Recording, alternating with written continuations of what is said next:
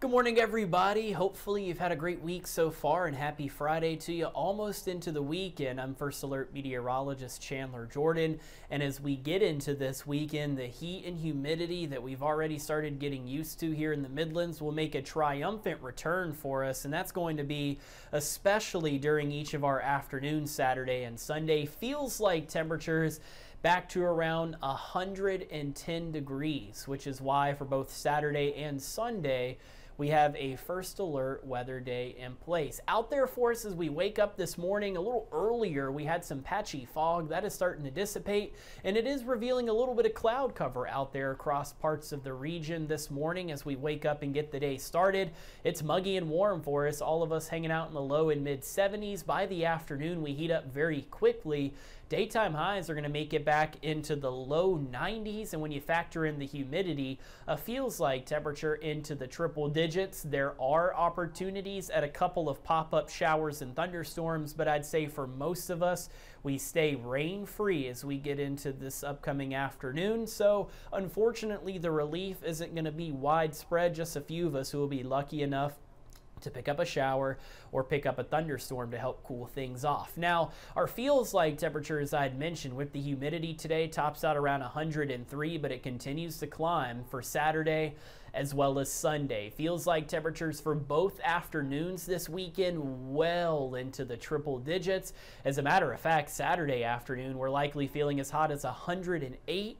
By Sunday afternoon, feeling as hot as 112. So this does mean to do everything you can to avoid the sun. Now, if you have lake plans or pool plans, make sure that you're drinking lots of water to help your body properly acclimate to the heat.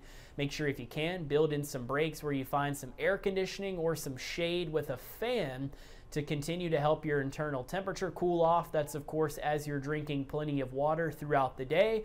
And also, a friendly reminder, check on your neighbors, check in on the elderly that you might know in your life, and also check in on our pets too. They get as hot, if not hotter, than we do once these temperatures start to make it well into the triple digits like this. So they'll also need lots of water as well as time inside this weekend because of the heat and because of the humidity. Now, we're also balancing this out with the opportunity at a couple of pop-up showers and storms. These opportunities at rain aren't necessarily widespread, but there will be a few of us who get lucky enough for some downpours to provide some relief from the heat for some brief moments, both today, Saturday, as well as Sunday afternoon. So here's First Alert Futurecast. We'll pick it up out there this morning, a little bit of leftover fog, and then we make it into the afternoon. You notice where once we get past lunchtime, we get a couple of bubble up, summer-like pop-up thunderstorms, and for the rest of us, hot and humid with a feels like temperature that makes it back into the triple digits. Night to night, we dry out. We're warm and muggy. Can't even rule out some fog out there for your Saturday morning. Temperatures are in the mid-70s at that point. We make it into Saturday afternoon. Notice how we get a couple of pop-up summer-like showers and storms that provide some of us some relief from the heat. For the rest of us, we're hot.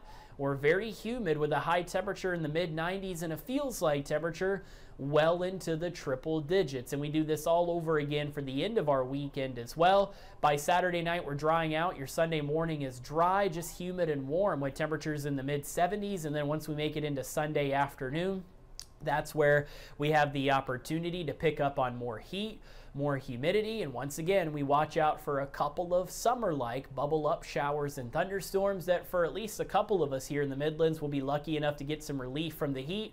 For the rest of us, we stay dry. Feels like temperatures right around the 110 degree mark. So we've got more heat and humidity on the way. The good news, Sunday night, cold front rolls through. Monday, Tuesday, that gives us a little bit of relief. Check that out. Your daytime high only around 90 degrees. And then by 4th of July and the upcoming 4th of July weekend, we are very, very hot and very, very humid once again.